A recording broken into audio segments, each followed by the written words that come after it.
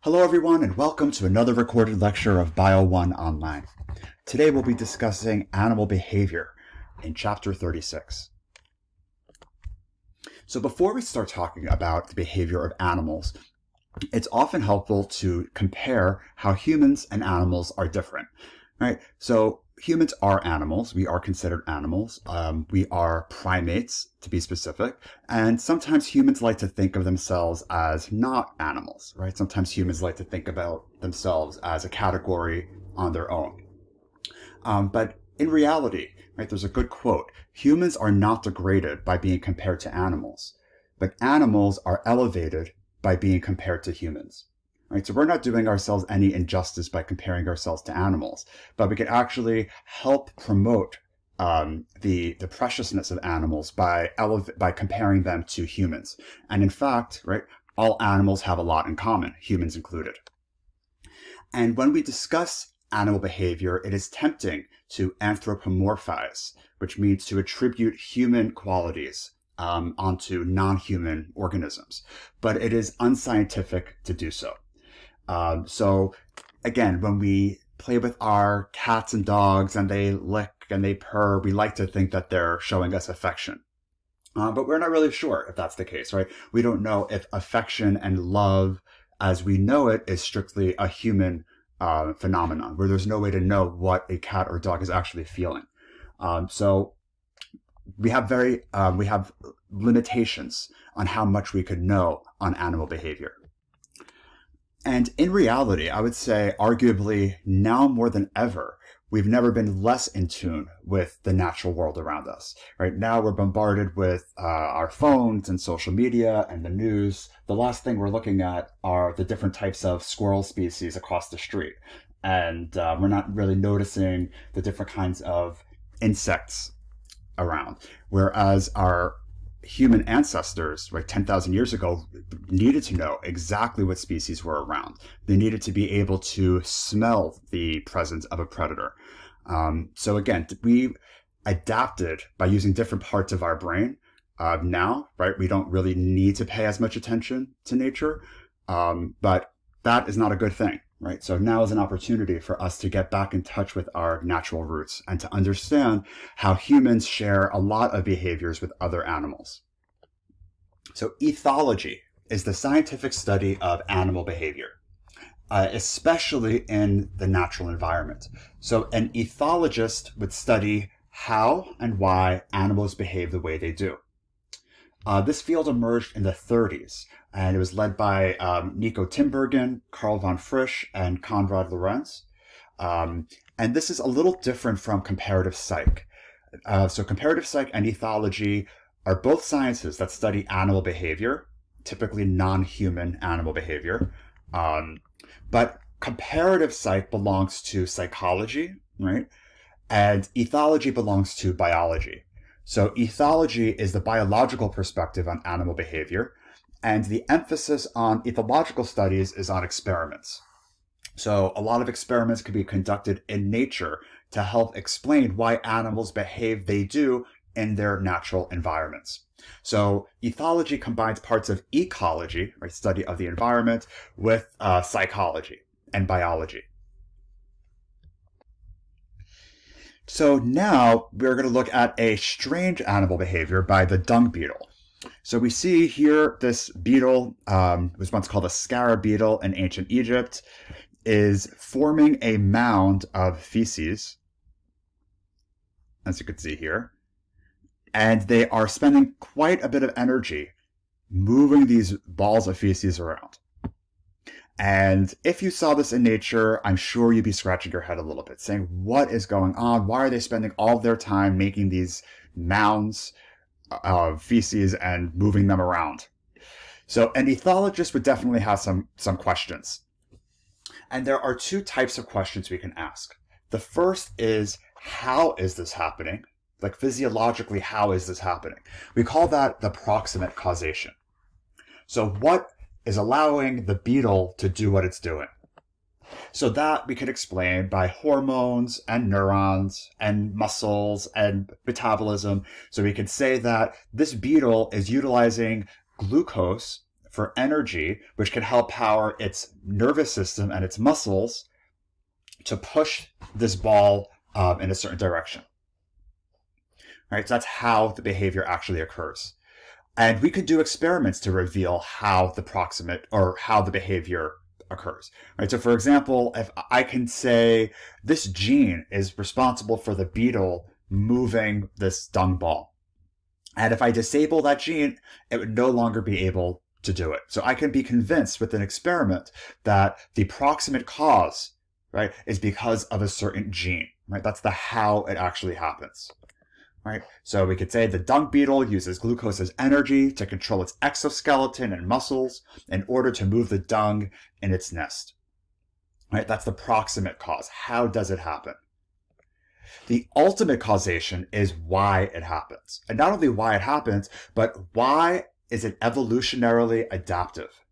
Why does this behavior promote the survival and reproduction of this organism? The answer is an interesting one. So for the dung beetle, the beetle actually lays its eggs inside the dung. And this provides the eggs with protection and also with nutrients for it to develop. So this behavior, the ultimate causation, right, is because the beetle will contribute its genes to the next generation, and it will increase the likelihood of survival. So again, to recap, we saw this behavior. We said, what is going on here? Well, there's two kinds of causes. There's the proximate cause of what's going on, and that's because the beetle's moving its exoskeleton using energy from glucose, etc. But the other causation is the why. Well, it's doing this so it can preserve its offspring, right? And it wants to have the best chance of the offspring surviving. So these are the two kinds of questions that an ethologist can ask, both questioning the proximate causation and the ultimate causation. And I'd like you to watch this video in the ebook that talks about the different proximate and ultimate causes of different animal behaviors. You can watch this at the end of the lecture as well, but it's definitely important to understand. So pause here, and I'd like you to answer this rapid response question. So remember that ultimate causations are the why it happens. So if males present females with food as an offering, that would be C, right? Males that provide food will increase the quality of their offspring, right? That's the why they're doing it, where the other ones can be how they're doing it. C talks about why they're doing it. So an ethologist would traditionally classify animal behaviors based on the way that they're acquired and based on how changeable they are. So all animals, right, including us humans, are born with the ability to perform some behaviors, while other behaviors must be learned. So an animal's behavior may be innate if we are born with that ability, or they're born with that ability, or must be learned. An innate behavior is instinctive. Right? And we can say that there is the biological programming for that. A learned behavior requires previous experience, and that could occur as early as birth. So we'll talk about, in the next couple of slides, different behaviors that are innate versus learned. So innate behaviors do not require experience. Learned behaviors require experience. Those are the big difference. So I'm going to give you a couple of examples of innate behaviors. A reflex is an example of an innate behavior. It's an instantaneous response. So if you move your hand, if you touch a hot burner, you will instantly move your hand. That is something you do not need to be taught, right? Your mother doesn't have to say, when you touch a hot stove, you move your hand away. You're going to do that automatically.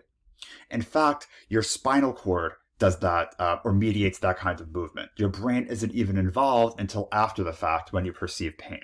So we are built, we are programmed, right? As I'm saying we, as human animals, but all animals have certain programming innately.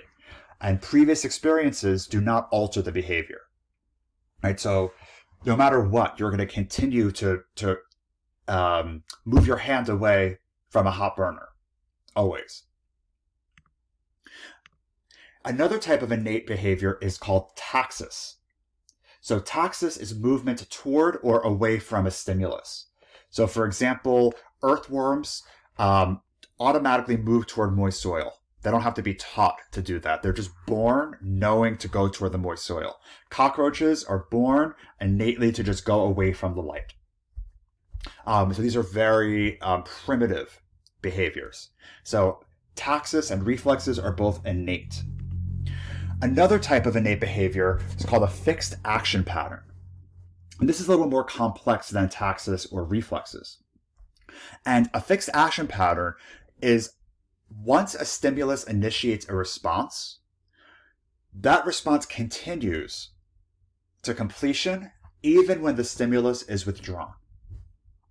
So I'll give you a couple of examples. So in other words, it's a motor response that's initiated by some kind of environmental stimulus, and it continues even without the stimulus. So a couple of examples will illustrate this very easily. So since fixed action patterns are innate, that means that they're genetically determined and they're inherited. They don't have to be learned. They're not based on previous experience at all. One such fixed action pattern is found in gray-lag geese. So geese have this behavior called egg retrieval, where if they see an egg outside of their nest, they automatically bring it toward the nest. What's interesting is if a goose sees an egg and starts to move it, and then a scientist takes the egg when it's over here and just removes the egg, the goose will continue to move this invisible object toward the nest, as if it's still there. So again, the stimulus was an egg was outside of the nest, and the goose saw that egg, that was the stimulus, and it started to do this behavior, this fixed action pattern, which putting it back in the nest. But even when there wasn't an egg, even when the stimulus was withdrawn, when the scientist took the egg away, the goose didn't care and it continued to do that. It's a fixed action pattern. Right? In another follow-up experiment, even when a stone or another round object was placed outside of the nest, the goose did the same thing. So it's kind of programmed to locate a round object outside of its nest. It will move it toward in the nest.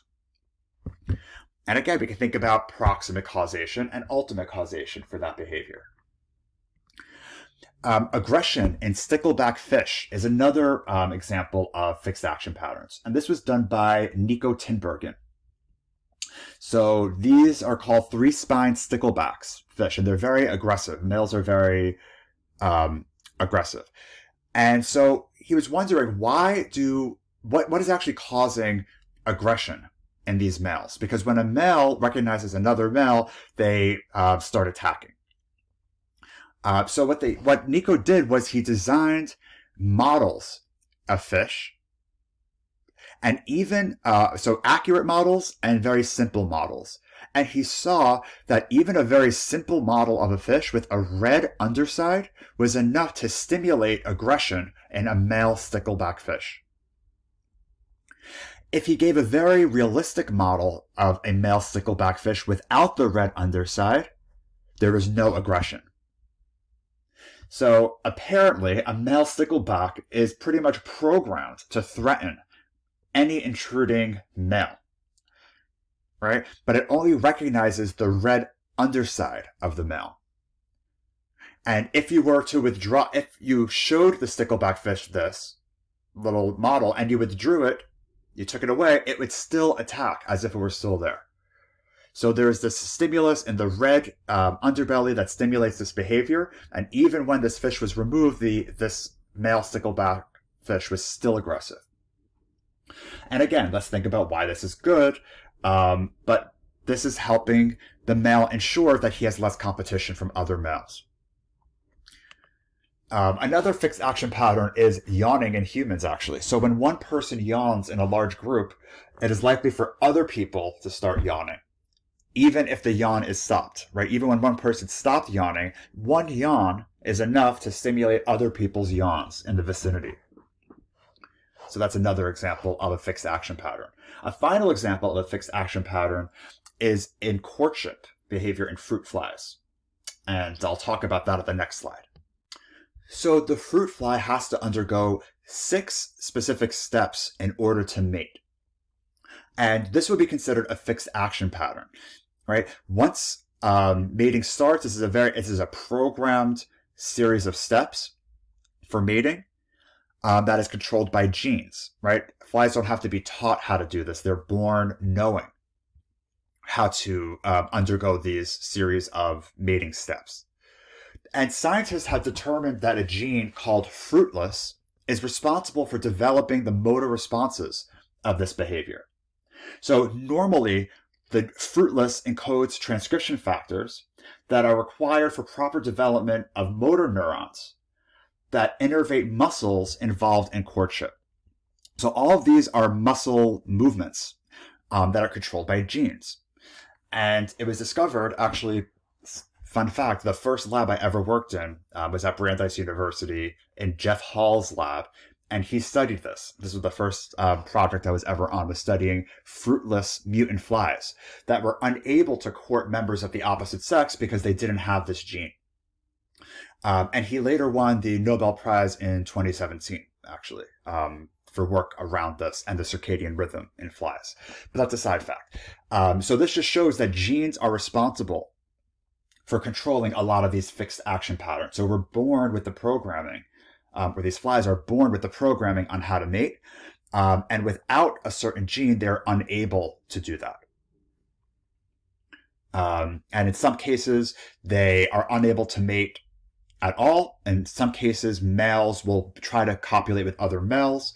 At one point, some people drew connections to homosexuality with this behavior, but we really know that it's not. We can't really compare courtship in flies to homosexuality in mammalian species. But there's definitely evidence that genes, right, are controlling our courtship behaviors. We are born with certain instructions on how to promote survival and reproduction. So now we'll talk about learned behaviors. And learned behaviors are altered based on experience. Whereas all the other behaviors we spoke about so far, those innate behaviors, those are going to happen the same way every time, regardless of experience. But learned behaviors are flexible, right?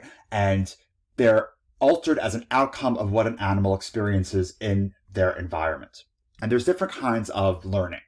So a simple way we can describe learning is how these chimpanzees learn to use tools by watching other members of their social group. They're making an association between an action and then getting a reward. So we'll talk about different kinds of learning that affect behavior. We'll talk about imprinting, habituation, associative learning, and associative learning includes classical and operant conditioning. I'll talk about observational learning and cognition. So these are all ways of learning that affect behavior. So we'll talk about imprinting first. And during imprinting, an animal forms an irreversible bond with the first moving object it sees within the first few hours of life. So it's a very rapid learning that occurs in a very restricted time period in development. But once this happens, it is fixed for life. So imprinting strongly affects behavior. So improper imprinting is very difficult to reverse. In a very famous experiment, Lorenz, one of the leaders of ethology, in the 30s, found that geese had a very sensitive period in which once they hatched, the first moving object they deemed their mother. And if their first moving object they saw was Lorenz himself, then they would follow Lorenz as if he was the mother. So again, there's an early period in development when these geese hatch that they imprint the first moving object that they see in life as that's their caretaker. That's the one that they should follow. And it's impossible to reverse. So once they were imprinted, they always thought that Lorenz was the mother. And this could be detrimental, actually. If proper imprinting doesn't happen, that can cause trouble for the rest of the animal's life, because they might not be able to even recognize their own species when it comes time to mate. So, for example, this condor, which is an extinct bird, has to be raised by a puppet so it could recognize its own species. If it's raised in a laboratory and hand-fed by humans, it's going to be imprinted. The human will be imprinted on it as its mother, and it will not be able to mate properly later in life. So oftentimes we have to use little props to imprint properly when we raise organisms in the laboratory. And here's a little cartoon, right? So here this chick hatched in front of the cat, and it thinks the cat's its mom. And the cat is like, no, I'm not. So imprinting is one way of learning. But it's a rapid learning, and it only happens in a specific time in early development. Habituation is another way that learning affects behavior. And habituation is learning not to respond to a stimulus. So this is how, for example, we automatically tune out cars on the street when we're focusing, or the sounds of taxis and honking when we live in a city. Or we get used to things. We learn to not respond to a stimulus because it doesn't affect us. Our brain has more important things to worry about than a honking car. Right? So this has to be learned over time, and then we adjust based on that learning. Another example is seagulls at the beach are no longer afraid of humans. They've learned that humans are not going to shoot the seagulls. They're not going to eat them. So they've adjusted. They've learned.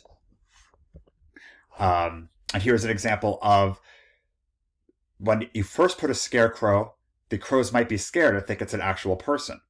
But after prolonged exposure to the scarecrow, the crows are no longer scared. They've learned that there's no threat. Right? So habituation allows animals to ignore normal stimuli while remaining alert to anything that's out of the ordinary. So that's the importance of habituation. So another type of learned behaviors are found in associative learning. And in associative learning, an animal learns the relationship between two events. Associative learning includes operant conditioning and classical conditioning. So we'll talk about that. But what we see in associative learning is that a relationship is established between two events. And this can oftentimes be a good thing. This can be protective and promote survival for the organism, or it can have no consequence at all. So for example, two related events are lightning and thunder. And when we hear thunder, we hear a loud noise, we often kind of wince from a loud noise because we're shocked. But we associate lightning and thunder so strongly in our brains, and it happens so frequently, that even when we just see lightning, we sometimes wince anticipating thunder. We're anticipating the loud noise, so we automatically kind of shudder a little bit without even noticing it. And again, this is just because our brain is a machine that looks for pattern recognition. Our brain is basically a pattern recognition machine. That's what it's supposed to do in learning, making associations between events. And it does this to try to promote our survival. But a lot of times we kind of make false associations, and our lives can be a lot more complicated because of it. But anyway, let's discuss two kinds of associative learning. The first is called operant conditioning. In operant conditioning, an animal behaves a certain way based on previous experiences. So an animal learns to associate its behavior with certain consequences, and based on those consequences will change the future behavior. Right? So again, associative learning is what the umbrella term is, because the animal is associating its behavior with a consequence. And based on that consequence, it will change their future behavior. So in operant conditioning, animals get conditioned to the consequences of their voluntary actions and behaviors. Voluntary is key here. So based on what the animal volunteers to do, and they look at they witness the consequences of those voluntary actions, and then will make a decision. Should I continue this behavior in the future? Were the consequences positive or negative? So an example, a famous example is called the Skinner box. And Skinner was a famous psychologist who pioneered the study of operant conditioning. And he would place an animal such as a rat inside of a box that had an electrical grid. And he showed that he could program, or he could teach, right? That's the we're learning here. He could teach this rat to push a certain lever when a certain light was shown. So for example, if the blue light was on, the rat was taught to press the lever, and it would get a food reward when it did that. But if it pressed the lever when the red light was on, it would get a shock. This is not the exact experiment. This is the real Skinner box, but this is an analogy of the experiment. So in this way, the rat associated the treat with the blue light and associated a negative shock with the red light. And this was conditioned. This rat was conditioned. And even after it was taken out of this box, it would never press the lever when the red light was on. It just associated that with a bad consequence. It would only press the lever when the blue light was on. So that's a form of learning, right? This is learned behavior. And this animal got conditioned to the consequences of their voluntary actions. In humans, we have lots of examples of operant conditioning, right? So if a child is given a treat as a way to stop a temper tantrum, the child may become conditioned to that behavior. This might be a bad thing, right? The child will only stop screaming if they're given a treat. We do this with our dogs, right? We give them, if we say sit and the dog sits, we give them a treat. So the dog volunteered to sit, and we're promoting that with a good consequence. So the dog has learned to associate, right, the command sit and sitting with a treat. Another way to think about operant conditioning is if I threaten to fine students $100 every time they fail to quiz. The negative consequence of losing $100 may incentivize students to study more because they've learned that losing money is not a good thing. And the more you fail, the more money you lose. Therefore, I should study more. Sometimes we can think about gambling as operant conditioning, like in a slot machine. Every time you get a reward, we program ourselves to do the slots again. We want to gamble more, right? That's like an addiction. Right? Social media is not that much different. When we get likes or we post something and we get good feedback, we want to do it more, right? We get excited. We get a rush of dopamine. And this is, again, we get conditioned to certain unhealthy behaviors in this way. So learning could be good or it could be detrimental, right? The brain is just going to make associations. And in classical conditioning, the other type of associative learning, the animal behavior is modified by the pairing of two stimuli. And in classical conditioning, animals have an involuntary reaction toward a stimulus. This is the difference between between operant conditioning and classical conditioning. In classical conditioning, animals have an involuntary reaction toward a certain stimulus. And the behaviors are caused by the stimulus, not the consequences of the stimulus. So that's the difference. And this might be a little tricky at first when I'm just saying it in words, but I want you to internalize it and make sense of it. In classical conditioning, behaviors are caused by the stimulus, not the consequences of the stimulus. Whereas in operant conditioning, it was all about the consequences of the stimulus, and it was a voluntary reaction. So let me I'll give you the classic example of classical conditioning is with Pavlov's dog. Right. So Pavlov's dog example was Pavlov would put meat powder or something that smelled like food in front of a dog to stimulate, and that would stimulate salivation. And the dog didn't choose to salivate, right? That's an involuntary reaction toward a stimulus. Right? In response to food stimulus, the animal involuntarily salivated. But what you can do now is you can condition a certain response in the animal by, if I pair a neutral stimulus with the food. So if I just blew a whistle, for example, the dog would not salivate. But if every time I fed the dog, I also blew a whistle, I'm conditioning the animal to have an involuntary reaction toward a stimulus.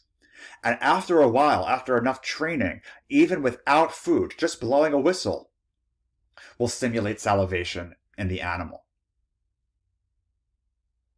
Right? So in this case, the behavior, salivation, it was involuntary, and it was caused by a stimulus, the whistle, not the consequences of the stimulus.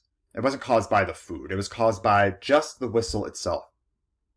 So again, this is different than operant conditioning, because operant conditioning was a voluntary action, right? So the dog chose to sit down and then got a treat.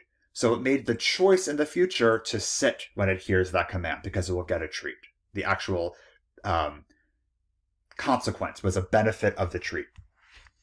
In classical conditioning, this dog is salivating involuntarily in response to just the stimulus itself, not any consequence of the stimulus. Another example of classical conditioning is how the dog might expect a treat when he hears anything that sounds like his treat bag being opened.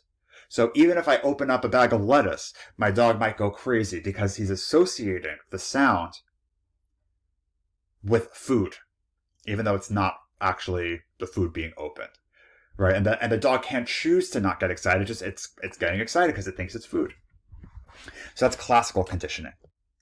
So to summarize, operant versus classical conditioning, we could say that classical conditioning is neutral becomes natural behavior. So, for example, suppose one time you took pills that gave you a stomachache and you got very nauseous.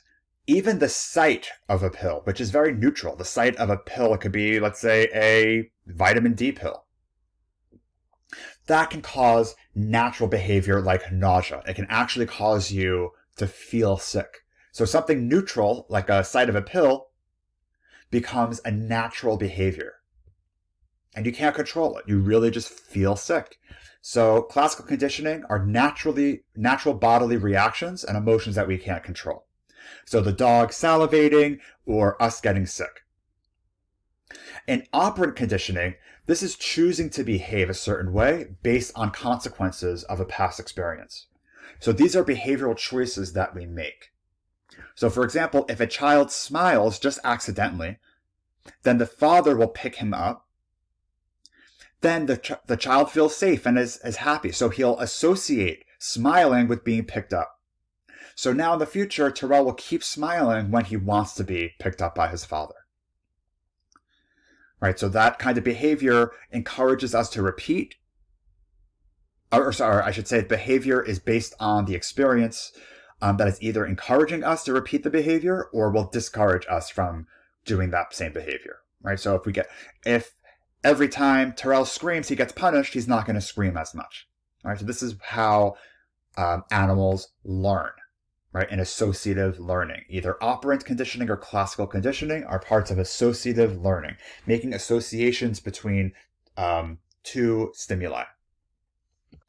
So pause here and tell me if this is classical conditioning or operant conditioning. So this is an example of classical conditioning. Right, you get involuntarily nauseous from the smell of fish because of a past experience of having food poisoning. Right, so that's an involuntary, it's neutral. Just seeing the smell of fish is pretty neutral, becomes natural. You have a natural nauseous response from that.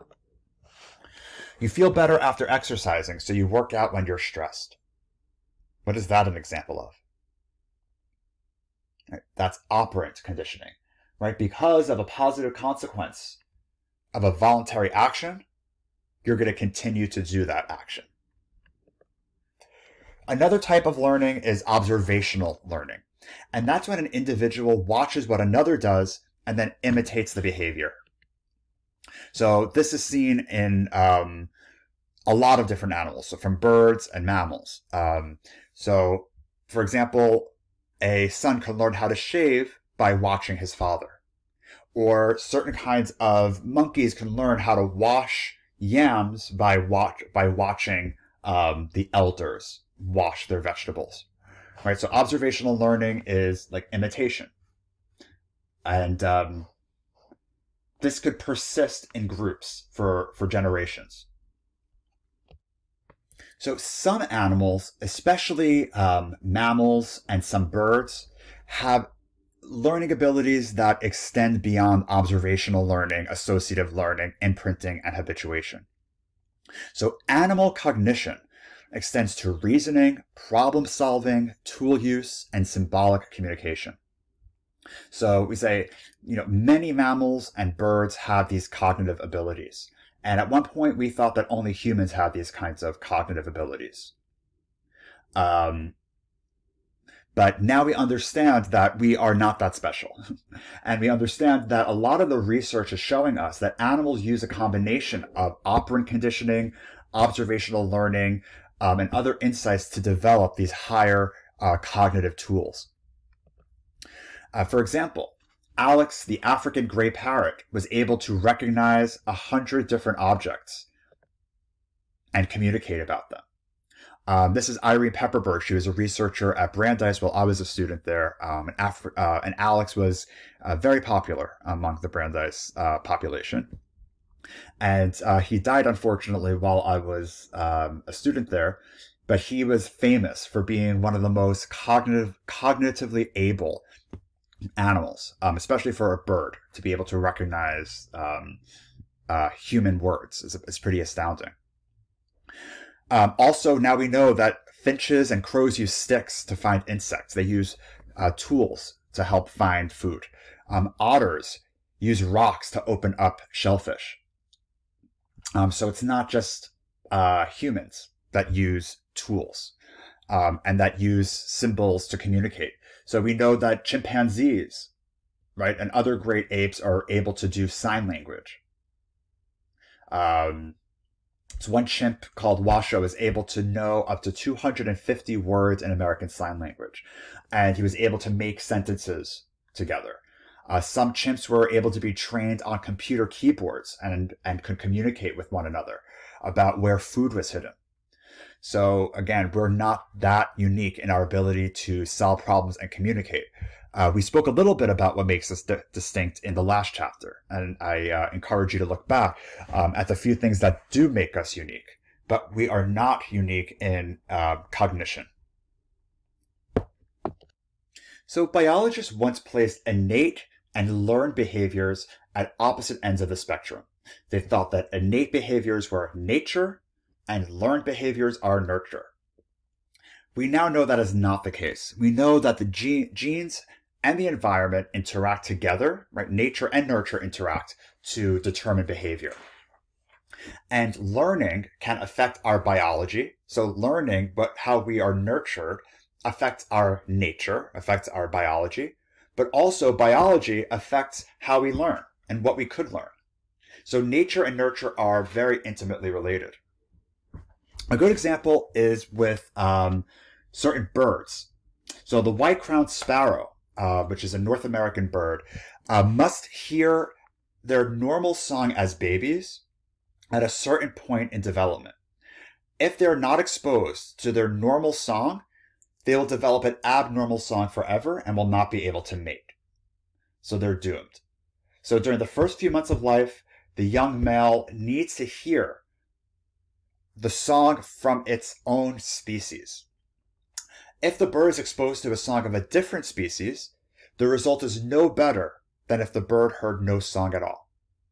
So what does this say, right? It's not enough to say, it's nurture that matters. The bird needs to hear a song at a certain point or else it won't be able to sing.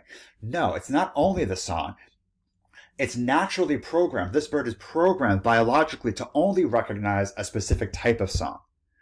Right? So when this bird is born, it is programmed to recognize only the song of its own species, right? And only if, right, the nature, the hardware is right in the bird, and it is exposed to the proper song by the proper species at the proper time, then the learning, then the proper behavior can be developed.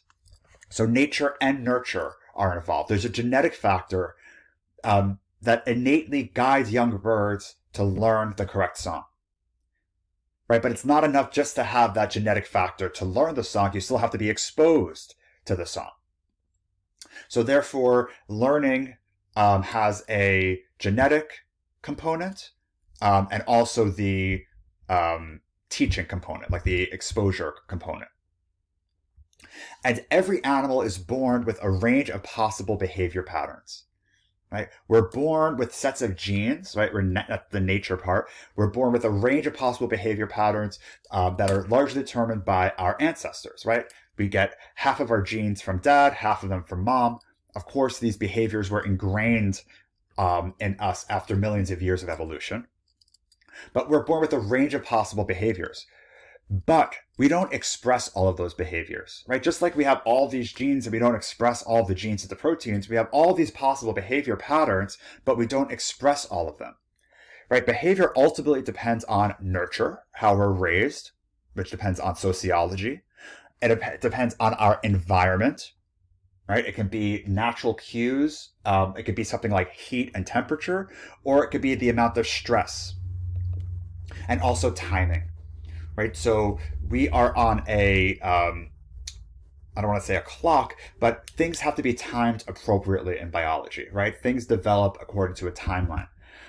So behavior does depend on timing. Like in this bird, if it was exposed to a normal song too late in development, it was as if it had no song at all.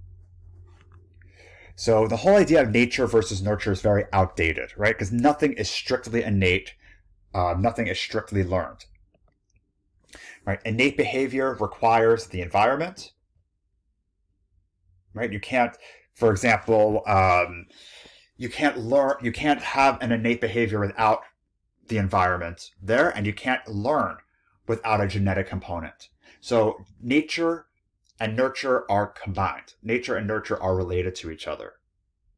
Right? You can't learn something without the genetic component, without the predisposition to learn, right? And you can't just do something, you can't just act if there were no environment to act in. So we need nature and nurture together. So this is a summary of both innate behaviors. We said reflexes, taxis, and fixed action patterns are innate. They occur the same way each time independently of experience. But then we said that learned behaviors are behaviors that are altered as a result of an animal's experience. And we spoke about habituation, classical conditioning, operant conditioning, imprinting, and observational learning. And we finally said cognition includes different types of learned behaviors that are found in some mammalian and bird species. So let's see if you can answer this rapid response question. What behavior is most likely the result of imprinting? And the answer is B, right? Identifying close relatives. When Cleo, my cat, hears me open up a can of food, she starts to salivate. What is that an example of? So pause here. So this is an example of classical conditioning, D, right? She starts to involuntarily salivate in response to a very neutral stimulus. So just opening a can of food. It could have not even been her food, right? It could have been a can of beans, but she'll start to salivate. After 5 minutes of playing with a laser toy, Cleo ignores it. So what is that an example of?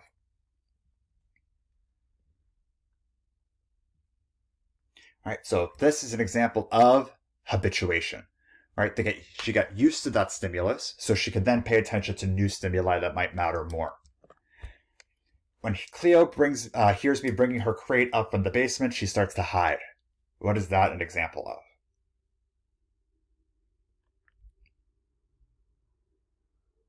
That's an example of operant conditioning. Right? She has made an association between hearing the crate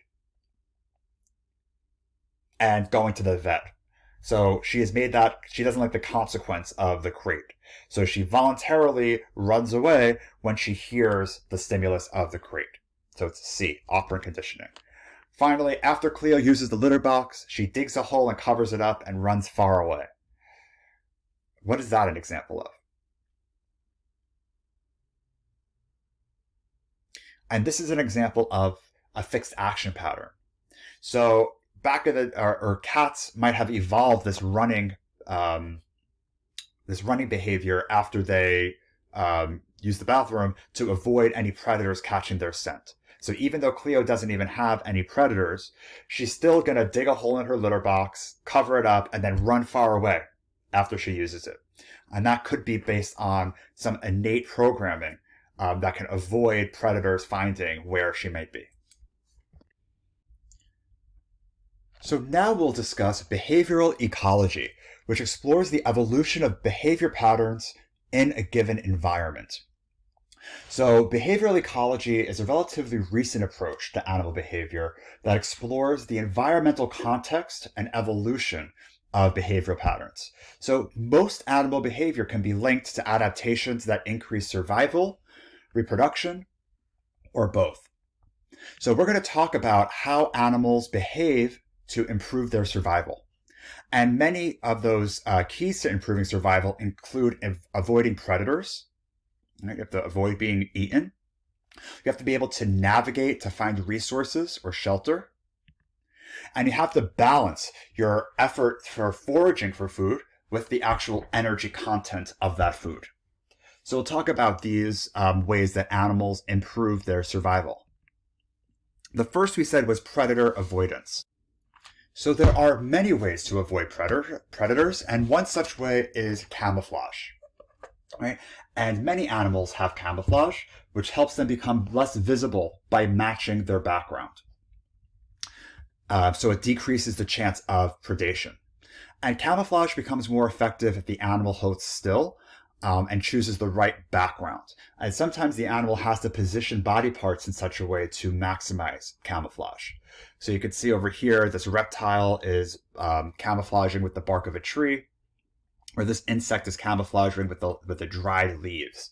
So this insect wouldn't be able to be around a different colored leaf, a different colored tree, and be able to camouflage. So it depends on its environment. Another way to avoid predators is to mimic a different predator. So animals can scare off predators by acting like a predator themselves. And this is called mimicry. So for example, this is a caterpillar that has eye spots that resemble a snake. And this could help protect this caterpillar from any other animal that wants to eat it, because they would be afraid of snakes. Similarly, eye spots on moths and butterflies keep predators away because the eye spots trigger innate fright responses in a lot of predators, just seeing these eyes looking at them. Some insects like this moth mimic more dangerous predators like this wasp. So the clear-winged moth has a pattern that looks like the wasp. And this again helps it evade predators. And here we have a picture of a coral snake, which is very deadly. But here is a not so deadly snake that has similar coloration. So again, for humans, if we saw either one of these snakes, we'd probably run the other way. So we'd be scared. But this is the dangerous version, and this is the mimic. So that's mimicry. Another way to avoid predation is to put on defensive displays to threaten the predators. So, for example, we could see that this praying mantis over here is trying to appear larger than it really is, and that's a defensive display to try to scare off any predators. This snake, this is a defensive display saying, I'm toxic, I can bite you, right? Stay away. So again, this is a more antagonistic way to evade predators. Chemical weapons also work. So like a poison dart frog, right, uses a very poisonous toxin to kill its prey. Or a skunk has a very noxious smell. So these can either be a warning sign or a death threat. And oftentimes these animals have markings on them that give a heads up, because it wouldn't be very helpful for this frog if it were just eaten and it killed the animal, right? They would still be eaten. It would be more beneficial if it has some kind of a warning saying, stay away from me, I'm dangerous. Right? So a lot of these toxic animals have distinct markings and bright coloration that warn predators to stay away. So why might natural selection favor warning coloration in toxic animals? Right, this is what I was just trying to explain. So pause here. So the answer is B. It saves toxic animals energy from actively avoiding predators. They can just look a certain way and be avoided. So that's an advantage to having warning coloration in a toxic animal. So we spoke about defensive displays before, where animals try to appear dangerous or larger, but it's also, animals can also use distraction displays to divert the attention of a predator away from their young. So in gazelles, they do what's called stotting. They jump up and down very conspicuously. So predators see that, and it's actually not really understood exactly why gazelles do that, but it's almost saying, the gazelles are saying, look how strong I am. I can jump up and down. I can outrun you. Right? But it could also be just trying to distract any predator, because it's so weird to see just something jumping up and down. They might just kind of be confused and run away. This bird pretends to be dead. So a predator won't go to its eggs and instead will try to be attractive to this bird. So this is a distraction display. This bird will try to distract a predator from its nest by faking dead, and then it will fly away. So animals not only have to be offensive sometimes to defend themselves against predators, but they have to be defensive. And not all odd behaviors have a reason. So it's tempting to think that, oh, you see an interesting behavior in nature, there must be a reason for that. There must be some evolutionarily adaptive explanation for that. But not all behaviors are adaptive. So watch this video here.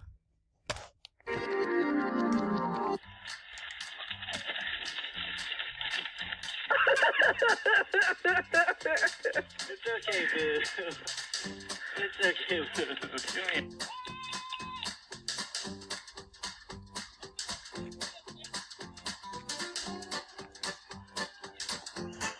Come here.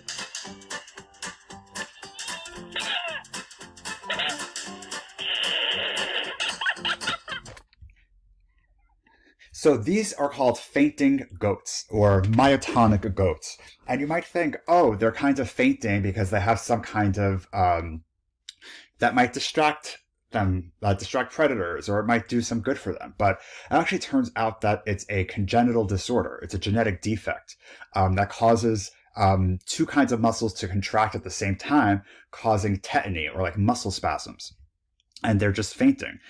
So in nature, you might see this and say, oh, how cool is that? They're trying to defend themselves in some way. Or it could just be a genetic defect. So it's good to keep that in mind.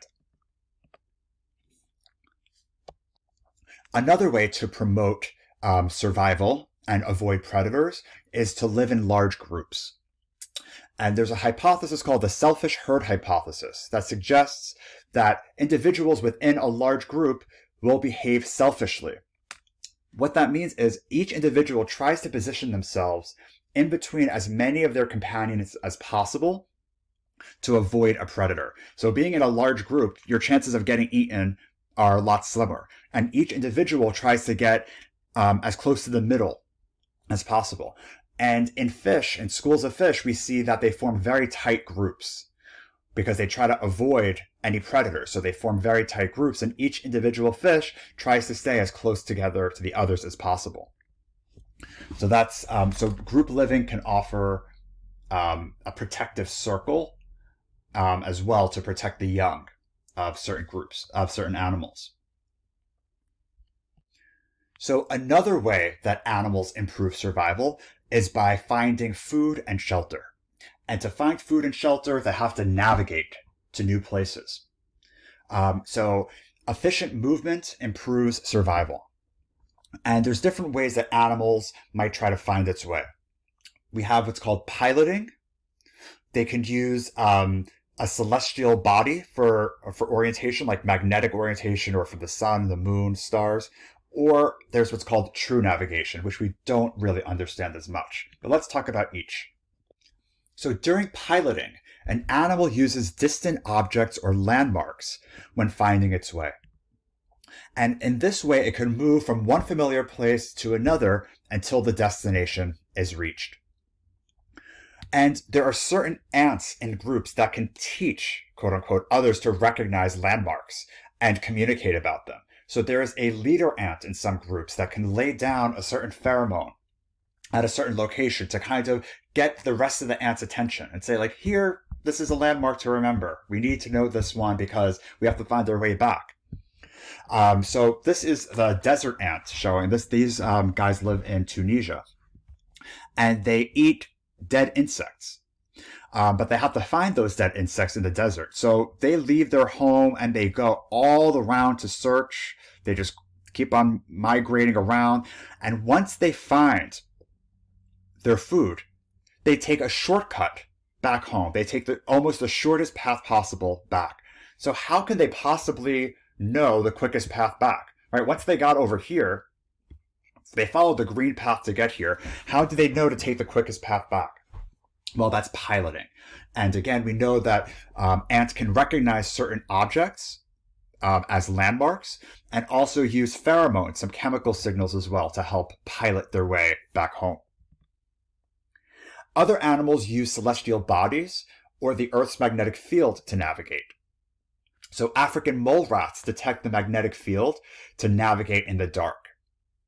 Birds have magnetic particles in the upper beak that can actually figure out where north is. So it can act like a compass.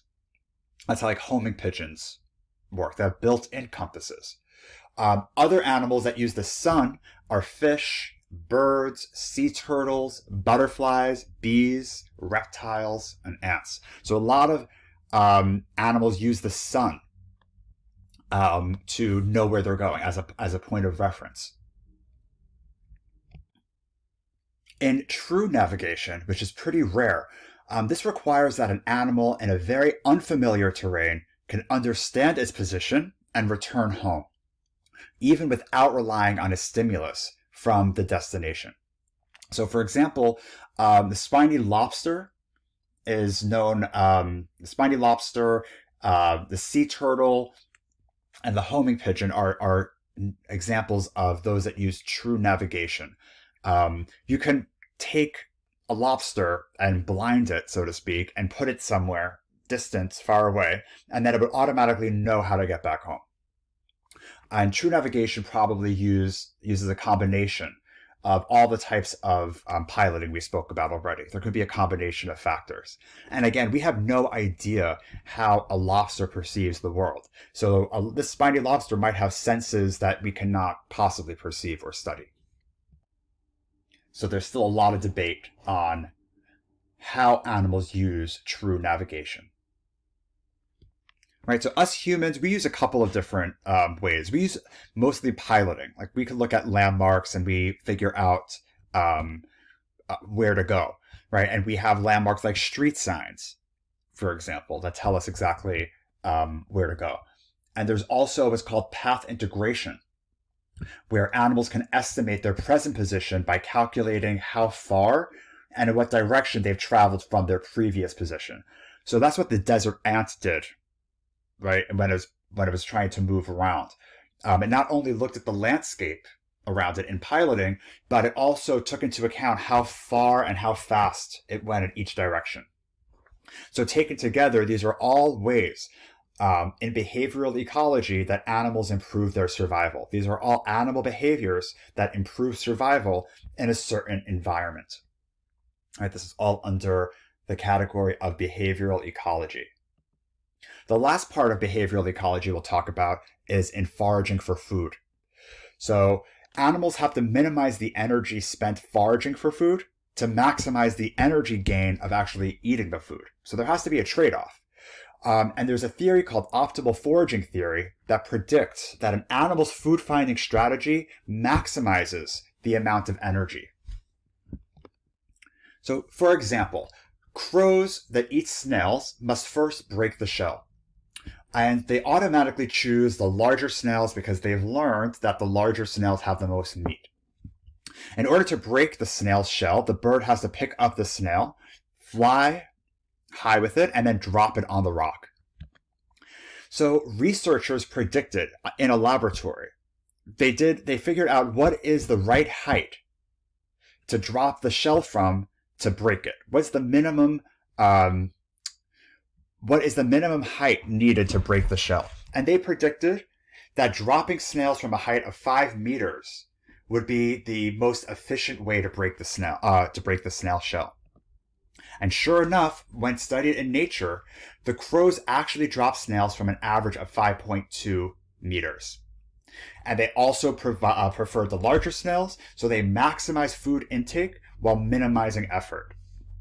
So by looking at this data, the birds figured out that if they just go to 5 meters high, and they did 6 drops, total of 30 flight heights, that would give them the ability to break open the shell.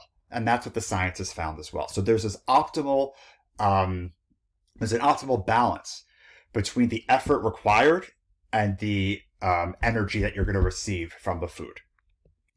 Some animals have evolved some very unique behaviors to communicate the presence and the location of food sources. And a good example of that is the waggle dance in bees. So I'd like you to watch this video.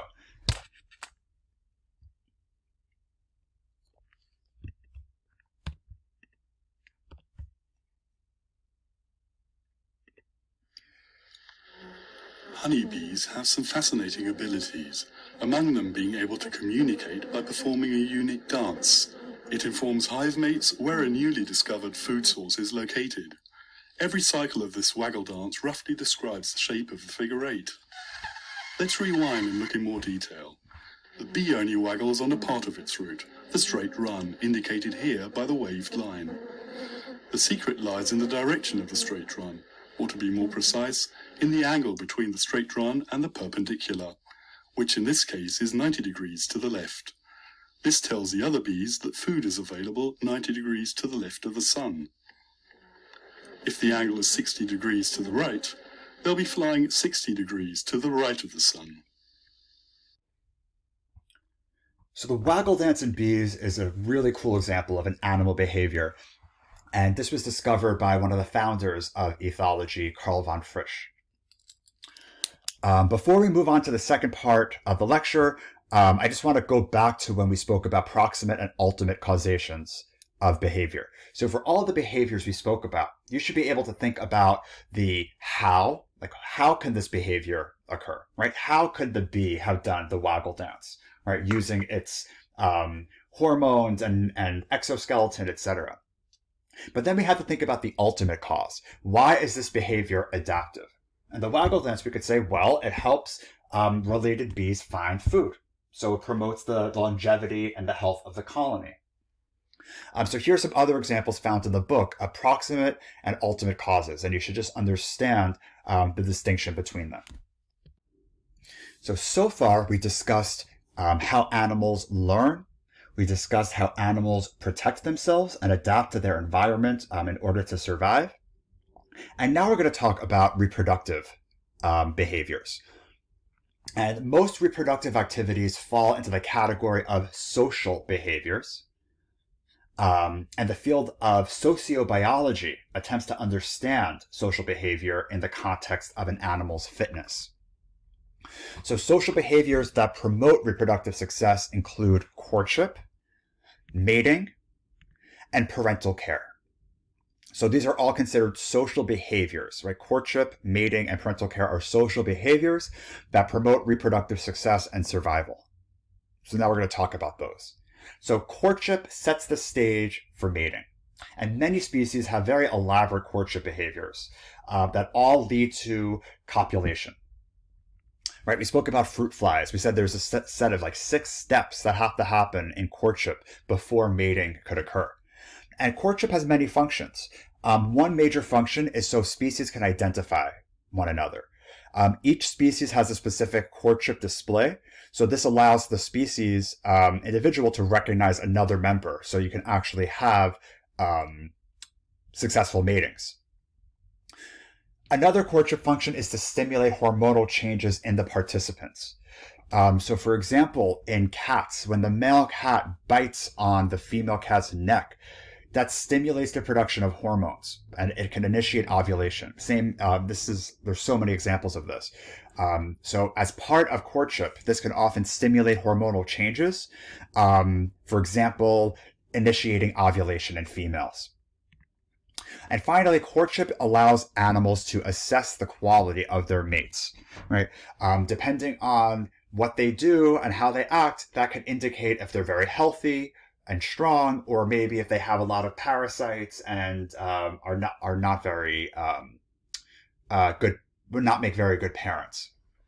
So courtship again helps identify species, trigger hormonal changes, and helps assess the quality of mates. One of the best studied examples of how courtship leads to hormonal states or changes in hormonal states is in the ringdove. So when the male has enough building materials, the male ringdove will start courting the female with a certain display. And once that display happens, then the female's brain will start releasing FSH, follicle stimulating hormone, that will get her to start making eggs. And this, in turn, will lead to egg incubation. The male, when he starts, when he senses the female, he will also start secreting progesterone from the testes, which will block any further courtship and aggression, and will then help the male incubate the egg along with the female. So both the male and female doves need to incubate the egg. You don't have to know that for the example, for any quiz or anything, but it's a whole series of events that happen in courtship. So some courtship displays are really remarkable to look at. So I'd like you to access this video and just take a look at some of these birds of paradise.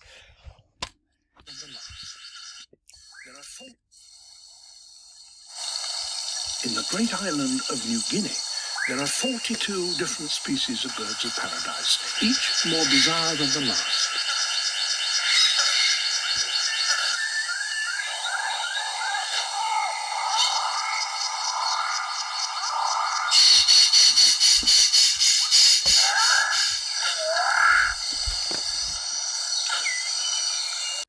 So you can see just how elaborate some of these courtship displays can be. And again, these are done to make sure that mating is done between members of the same species. These displays can often trigger some kind of hormonal changes in members of the opposite sex to trigger ovulation that's necessary for mating. And finally, courtship allows different animals to assess the quality of their mates. So maybe the birds of paradise with the most colorful displays would be preferred. And that leads us to the next topic of sexual selection. And we spoke about sexual selection already as the variation in the ability of individuals to obtain mates. And if there is a lot of sexual selection in a certain species, that can lead to what's called sexual dimorphism, right? A situation in which the two sexes look very different from one another. So we spoke about this already. We know that, for example, cats and dogs are not very sexually dimorphic. There is some sexual dimorphism in male and female humans, right? Males tend to be slightly taller, more muscular than females, for example. But there are much more distinct examples. So the cuttlefish male is a lot larger than a female and has a brighter pattern on its skin during the breeding season. And when you have sexual selection, so maybe females only preferred very large cuttlefish males. And over time, that would pressure the males to be bigger, right? The smaller males would not be mated with. So that would select for the larger males. That's what sexual selection is talking about.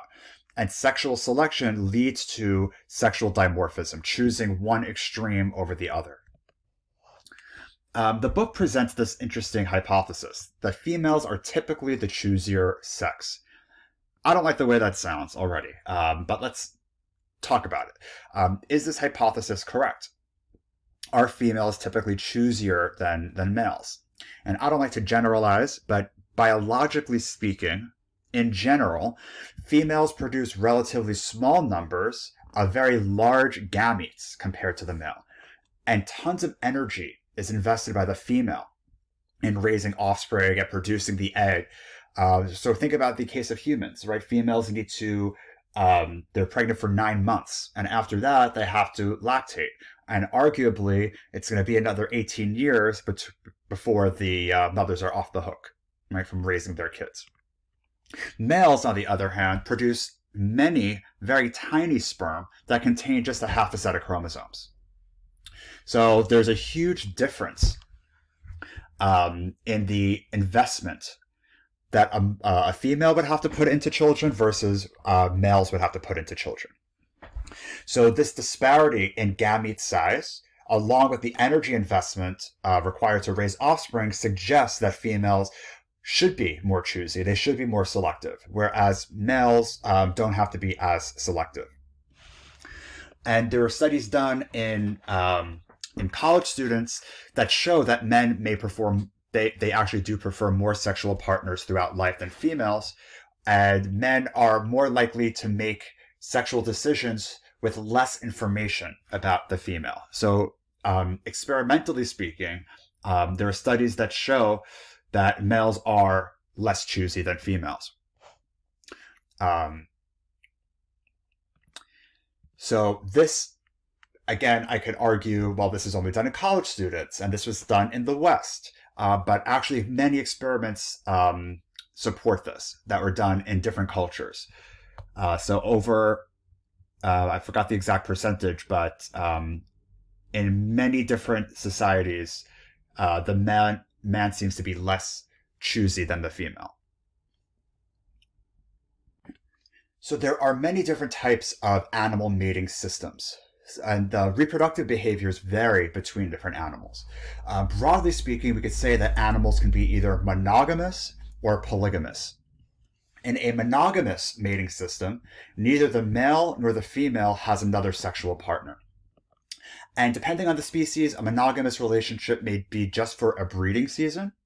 That's mostly the case. Right? It'll be one male with one female per breeding season, or it can last a lifetime. For example, puffins form a lifetime monogamous pair. And in monogamous mating systems, males and females both typically provide care of the offspring. And we see this most in birds and in small mammals. So birds and small mammals are often monogamous, and that's in cases which both the male and the female both have to take care of their offspring. We'll talk about why this is in the next, in a couple slides. The opposite of monogamy is polygamy, in which either the male or the female have multiple partners of the opposite sex. So, for example, female chipmunks have multiple partners during their estrus period, which lasts only 6 to 7 hours. So they can have multiple males try to fertilize them within a certain period of time. And in polygamous mating systems, males are not likely to care for their young. Because and mostly in part because they cannot be confident which young are theirs. So let's think about this. It's in a polyandrous situation where there are multiple males mating with a female, the males are not likely to care for their young because it could have been any male that sired the child, right? They're not confident which child belongs to them. So in polygamous mating systems, oftentimes the males leave the females and then just go to another female right away. Again, because they're not confident in their paternity. But in polygamous mating systems, males can increase their confidence in paternity in several ways. Oftentimes, males will guard the female after copulation to make sure another male doesn't come in. Sometimes males can actually scoop out sperm that was already in the female from a different male and replace it. And some animals, like the Australian redback spider, after mating with the female, offers itself as a food source. So it actually feeds the female its body to enhance the chance that its sperm will be fertilized, or that's its sperm will fertilize the egg and produce baby spiders that are very strong.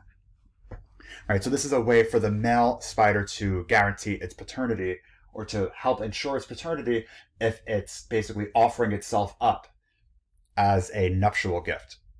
All right, the female will be more likely to then eat that male and then not mate with another male. So overall, who cares for their offspring depends on a few things, right? It's the size of investment to care for their offspring. So if the female, like for mammals, for example, there's a huge investment of energy to care for offspring. Right? The females have to put in a lot more energy than the males do. They also have to take into account the cost of missed opportunities and caring for offspring. So while I'm caring for this offspring, am I missing out on opportunities to care for other offspring? Right? So you don't want to, so for a male, for example, you kind of, in a male situation, you are missing out on opportunities of mating if you're taking care of your children, which explains why some males don't take care of their children in these kinds of mating systems, right? And it's also the confidence of paternity and maternity, right? The more confident a father is, the more likely he is to care for the offspring. So that's why in amphibians and fish, for example, males take care of their offspring because eggs are laid outside where the males can visibly see them. They know which eggs they fertilized. So in those kinds, when you have external fertilization, males can be more confident in their paternity, and they will be more likely to take care of those eggs. Compare that to internal fertilization, like in mammals. Right? Larger mammals, we're not quite sure of who the father is, so fathers are less likely to take care of their children. And although we like to think about our society as being monogamous, the data contradicts that largely.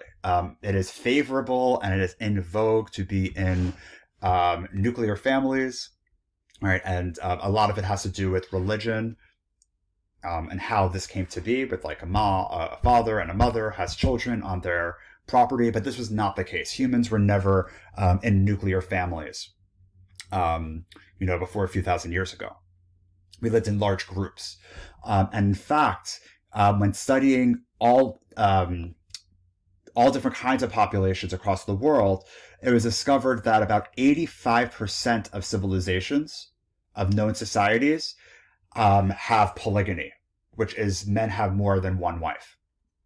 So over 85% of known societies have polygamy, specifically polygyny, which is where men have multiple wives.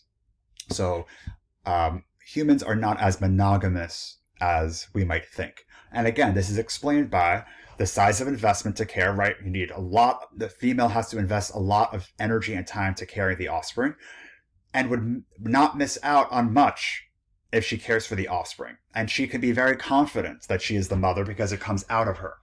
So that's what explains that the female would care for the offspring in humans. And I could talk a lot more about this, but we have we have some more slides to talk about.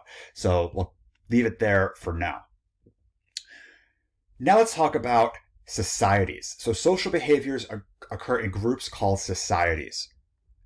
And a society is a group of individuals of the same species that is organized in a cooperative manner. We know that cooperation is key to survival.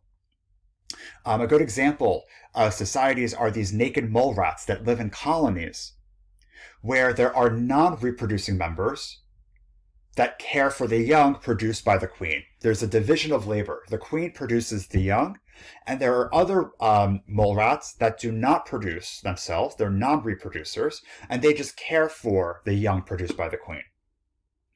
This is a division of labor, right? This is, again, a good way to cooperate and to maximize maximize survival and reproduction.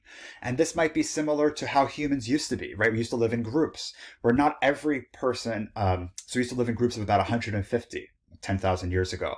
And theoretically, not every human needed to reproduce in that group. Some would reproduce and have children, and those children would be taken care of by the non-reproducers, right? So again, not everything is about reproduction. It's about survival, right? And cooperation. So one type of social structure that promotes the most cooperation is eusociality. And eusocial animals are the most developed, have the most developed societies. So just like the mole rats we spoke about before, they divide labor, especially in reproduction, right? So the non-parents, even non-parents would take care of children, right? You don't only have parents taking care of children. And the non-reproductive adults help take care of the reproductive adults. So the ones that don't reproduce help the ones that do reproduce. And furthermore, the offspring help raise their younger siblings. So in this way, we have maximum cooperation. And it's not all about everyone just reproducing on their own. That's not often beneficial, right? Look at the world now with overpopulation. Everyone wants to have their own children, their own family, but oftentimes we don't need just more and more reproduction. So ants, bees, termites, and naked mole rats divide the labor, especially in reproduction. And this allows them to maintain cooperation. And again, is a really important way to stay in groups. So there's a lot of good benefits of staying in a group, but there are some disadvantages. So I want you to take a second, pause here, and think about the benefits of living in a group and the disadvantages of living in a group.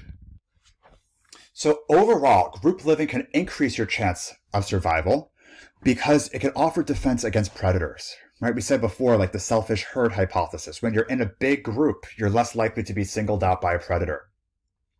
These meerkats over here are watching for potential threats. And when one barks an alarm call, the entire community will dash underground to safety. So it's beneficial to live in a group because you'll have some security guards, right?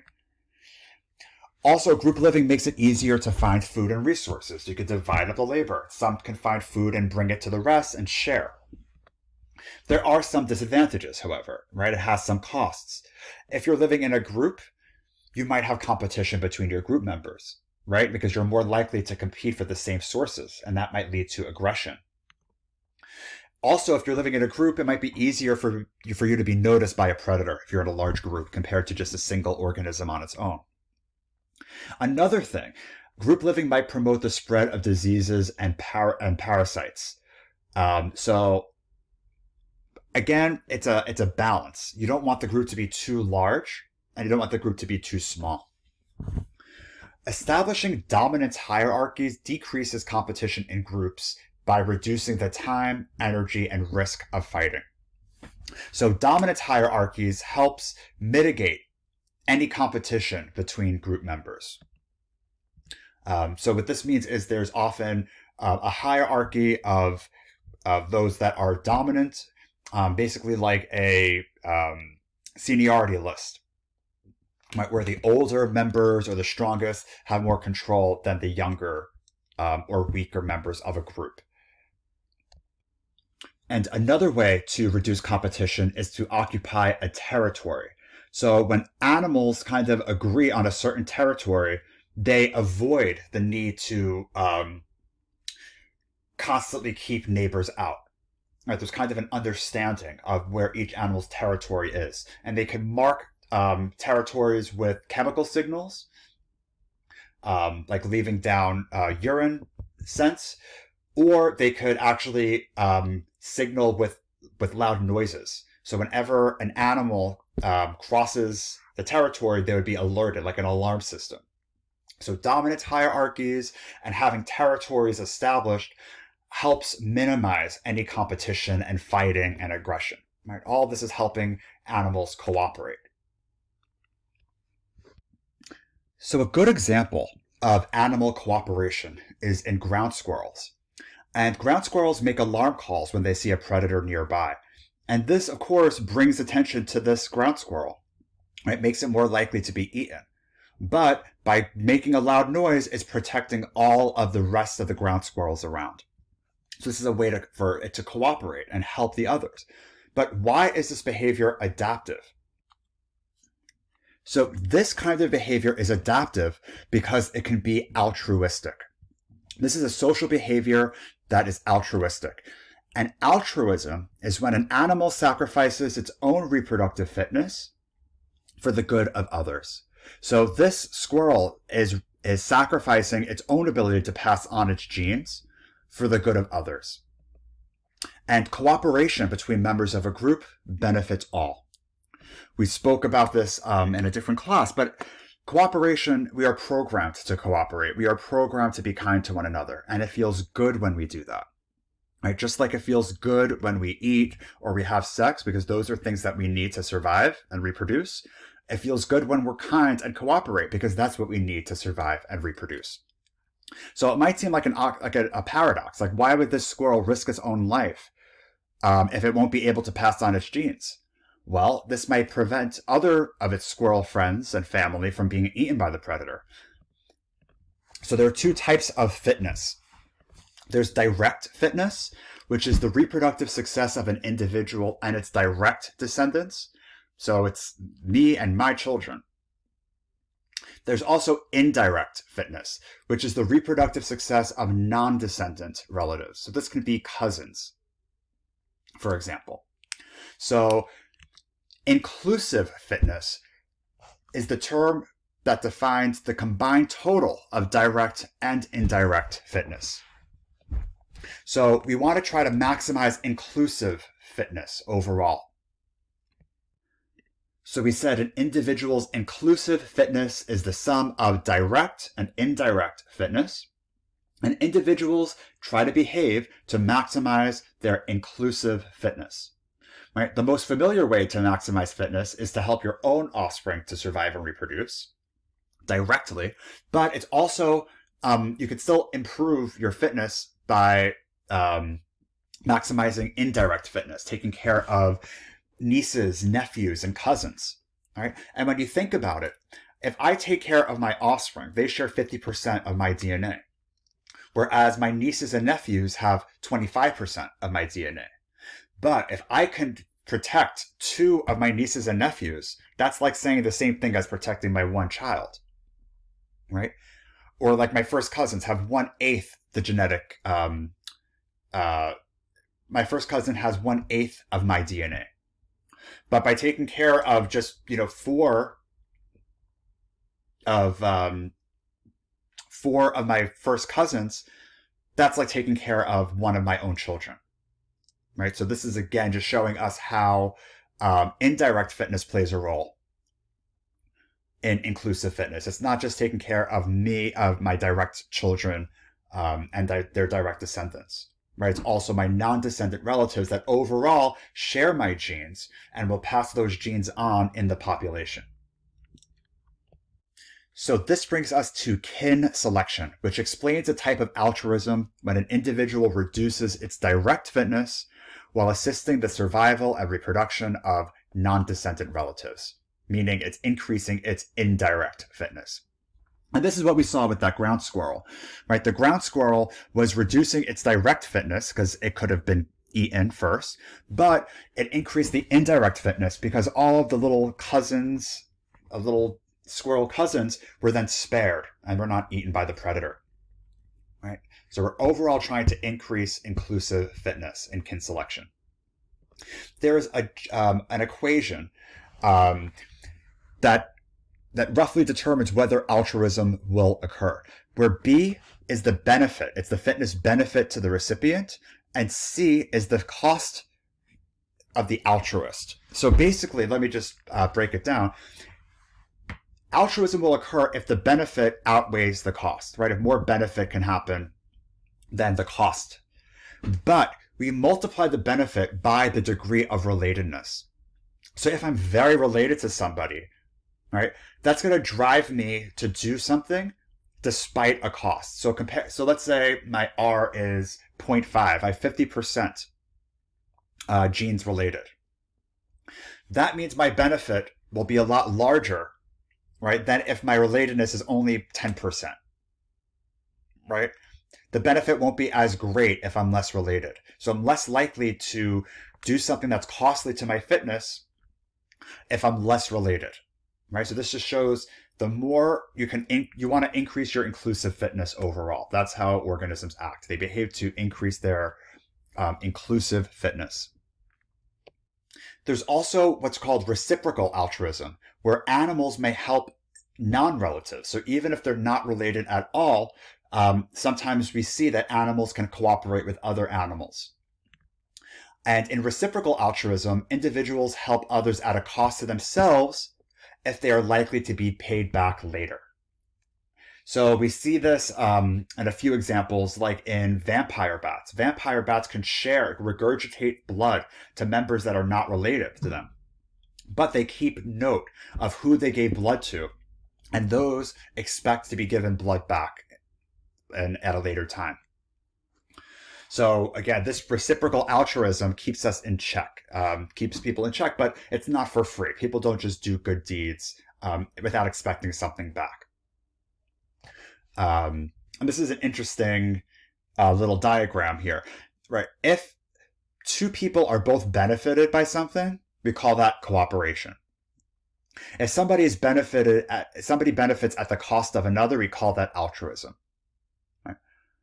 If somebody's benefit comes at somebody else's cost, right? That's selfishness, right? If you do something for your own benefit, even though it's at a cost, that's selfish. And if you do something that causes somebody else a cost, that's just being spiteful, right? You're doing something that hurts you and hurts the other person. So we were talking about altruism here, but in the end, we're saying that altruism always has some kind of benefit, right? There's always some kind of benefit. It's not all cost. And the emotion of guilt may have evolved in some social mammals to keep selfishness in check. So guilt is not just reserved to humans, right? And the idea of empathy may have evolved to support cooperation. If I can feel what another person is feeling, then I'm less likely to cause that person pain, right? If I can relate myself to that. Same idea as guilt, right? The emotion of guilt would keep me in check. I know that if I steal something, I know that somebody else might feel that they can steal from me.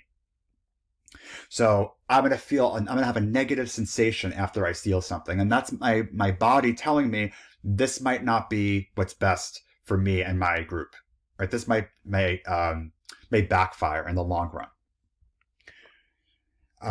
And empathy might have evolved as an offshoot of the maternal altruistic bond. So all mothers, at a cost to themselves, take care of their young.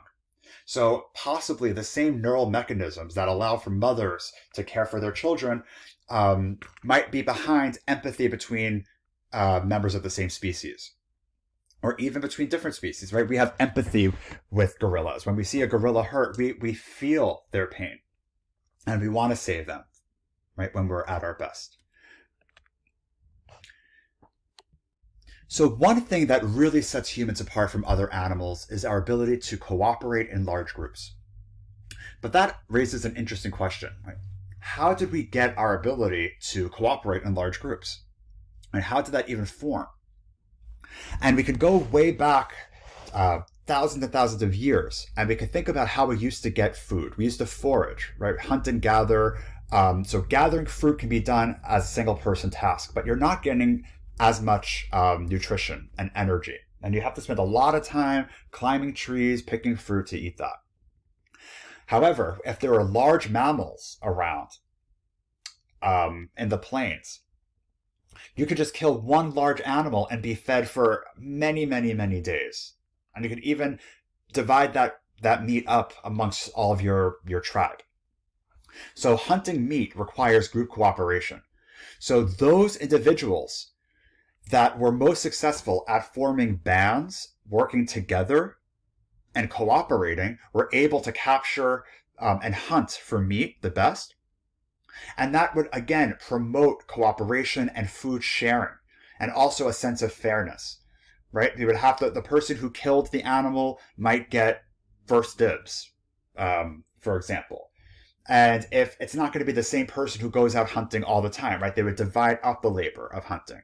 So because we were pressured in a way, if we didn't want to hunt, gather for fruit, those that were able to cooperate in groups were better off because we were able to eat large mammals. And in general, carnivores are generally bigger brained than herbivores. So more energy is required. So this, again, if we do eat meat, there is a correlation between having bigger brains. And that would force us, we need to be able to cooperate to capture meat. And the ability to consume lots of cooked animal protein might have catalyzed our bigger brains. And again, I spoke about this last time, was because we discovered fire, we could cook protein and not have to spend as much time digesting our food. So not only that, we can do other things. We could spend more time hunting and forming societies, but also our digestive tract didn't need to do as much work, and our brain had more energy to use to grow. So instead of our digestive tract getting larger to digest the raw food, our brains might have got larger from eating the cooked food. So this is an idea that's very hard to prove, but it's a very interesting one. So we would assume that these humans hunting in groups had to be very fair, right? They had to share amongst each other, and they had to have these rules in mind, right? Of what was acceptable, what was ethical, and what was unethical. And this is not limited to just humans. So I want you to watch this video of capuchin monkeys, and I want you to tell me if fairness and morality is limited to only humans. So a final experiment that I want to mention to you is our fairness study. And so this became a very famous study, and there's now many more, because after we did this about 10 years ago, it became very well known. And we did that originally with capuchin monkeys, and I'm going to show you the first experiment that we did. It has now been done with dogs, and with birds, and with chimpanzees. But with Sarah Brosnan, we started out with capuchin monkeys. So what we did is we put two capuchin monkeys side by side. Again, these animals, they live in a group. They know each other. We take them out of the group, put them in a test chamber. And there's a very simple task that they need to do. And if you give both of them cucumber for the task, the two monkeys side by side, they're perfectly willing to do this 25 times in a row. So cucumber, even though it's really only water in my opinion, but cucumber is perfectly fine for them. Now, if you give the partner grapes, the food preferences of my capuchin monkeys correspond exactly with the prices in the supermarket. And so if you give them grapes, it's a far better food, then you create inequity between them. So that's the experiment we did. Recently, we videotaped it with new monkeys who had never done the task, thinking that maybe they would have a stronger reaction, and that turned out to be right. The one on the left is the monkey who gets cucumber. The one on the right is the one who gets grapes. The one who gets cucumber, note that the first piece of cucumber is perfectly fine. The first piece she eats. Then she sees the other one getting grape, and you will see what happens. So she gives a rock to us, that's the task. And we give her a piece of cucumber and she eats it. The other one needs to give a rock to us. And that's what she does. And she gets a grape. And she eats it. The other one sees that. She gives a rock to us now, gets again cucumber.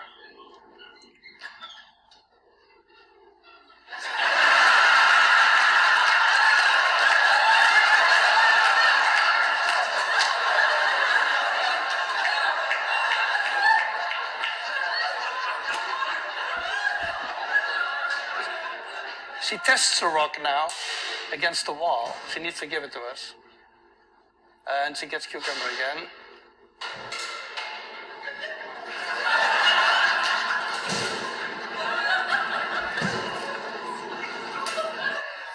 So this is basically the Wall Street protest that you see here. So from experiments like this, we see that morality and fairness are not just limited to us humans. So what do you think? Do animals have emotions? So pause here and tell me what you think. So this is a tough one. And the best answer would be C. Some have emotions similar to humans. as far as we know. Some do not. Right? So some animals, like an ant, might not necessarily have emotions, whereas a capuchin monkey, as we just saw, it seems to have emotions similar to humans. But we first have to define what an emotion is. An emotion is a bodily experience produced by hormones, glands, neurotransmitters, etc. It's a physiological process. So happiness and joy could be caused by the neurotransmitters dopamine, for example. Right? Whereas guilt is a different emotion that could be caused by different neurotransmitters. So emotions are joy, fear, rage, guilt, shame, pride. And these may be conscious or unconscious. Sometimes we're not even aware that we feel very guilty inside. We can't even label those emotions. So do animals have emotions? Right? This again, we know that many mammals, especially social mammals, would have emotions.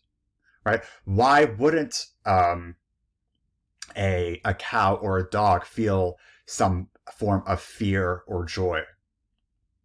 And we often talk about puppy shame, right? The dogs have shame. And again, it's very dangerous to kind of compare human shame with other animals because we don't know what other animals actually experience. But there's a lot of, I'm going to recommend a great book on that in a couple of slides. But an emotion is different from a feeling. Right? An emotion is a physiological experience. A feeling is a subjective awareness of that experience. So that's when it has to be conscious. So feelings are private experiences that varies between individuals. So for example, a certain neurotransmitter usually would lead to joy in most people, but that same neurotransmitter might produce a different feeling in you based on your previous experience. Maybe you associate some kind of an emotion with a negative experience, so you have a different feeling because of it. So do animals have feelings? And again, these are open to interpretation. This would be a good group discussion. And emotions try to drive us to do what's right. They guide us in the right direction, but they do not dictate the course of action. And emotions are there again, they were caused by evolutionary pressures in our environment that selected for different behaviors. And these emotions, again, drive us to do certain behaviors, but they don't dictate exactly what behavior we're going to do. They allow for flexibility, and they also provide meaning to experiences. So that's why emotions are very helpful. Right? So we could ask the question, are feelings even necessary? And you would argue that they're not 100% necessary, but they exist. So this becomes a philosophical conversation from here. So I'd like to end with a video called Mama's Last Hug that just shows how much we have in common with other animals. And we should never have this idea that humans are this supreme being that's totally distinct from the rest of the animal kingdom.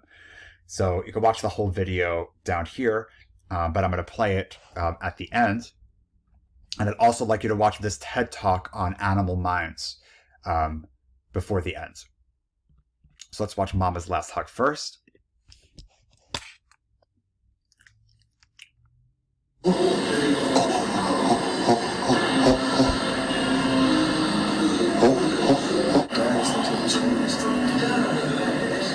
Dat is wel schoon hebben. Nee, kijk of ze wil. Nee?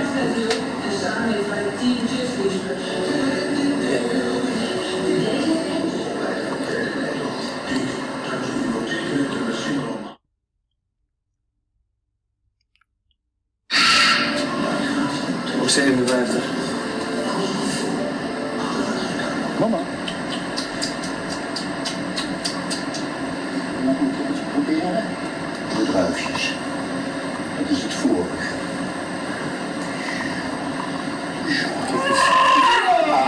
Ja, vrouw. Ja. Je bent braaf.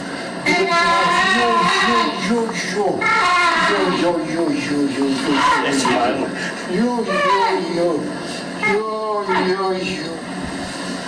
Heel druifje. Zo. Ja. Hè? Mama? Ja. Ja.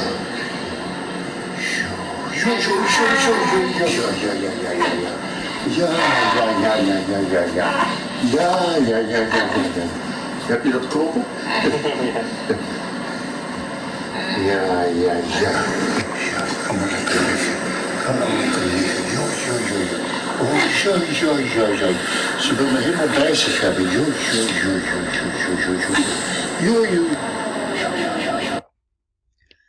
So you can watch the rest of that video if you like. It's a very powerful video that just shows how much we have in common with our fellow primates. And here's a video on animal minds that again just illustrates how much confusion there was about how humans are different, and how in fact animals have a lot of the abilities that we thought were reserved for only humans. So this is an important video to watch. There's also a great episode on animal intelligence in the Netflix show Explained. I think it's a really good one on animal intelligence you should watch. Mama's Last Hug, was a book that I was talking about before that explains animal emotions and what we can learn about ourselves from studying ethology. And this was based on that video I just showed of Mama's Last Hug. Another book I really recommend is Animal Wise, that talks about how we know that animals really do think and feel. So that is officially the end, and I hope you enjoyed this lesson especially. Thank you for a great semester, and please complete course evaluations. Thank you for your time, and I look forward to seeing you again soon in a different class. Prove